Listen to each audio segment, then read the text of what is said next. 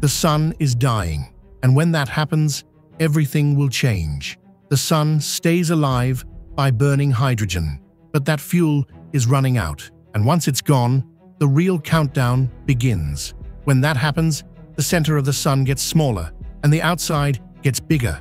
It turns into a red giant. Mercury gets burned up, Venus disappears, and Earth might be next. The sun will blow off its outer layers, leaving behind a glowing cloud. What's left is a small hot core called a white dwarf. No light, no heat, just the leftovers of what once was.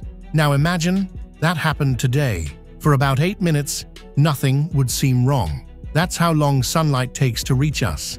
We'd be walking in sunshine from a star that's already dead. Then, darkness. The sky turns black.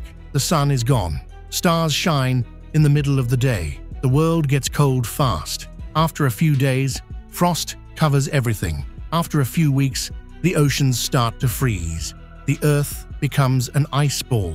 Plants can't live without sunlight. No plants means no food for animals. The food chain falls apart. People panic. Some people might survive underground. They use heat from the earth, grow food with artificial light, and try to build a new life in the dark. Without the sun's gravity, Earth floats away into deep space. The moon might drift too. The air starts to freeze.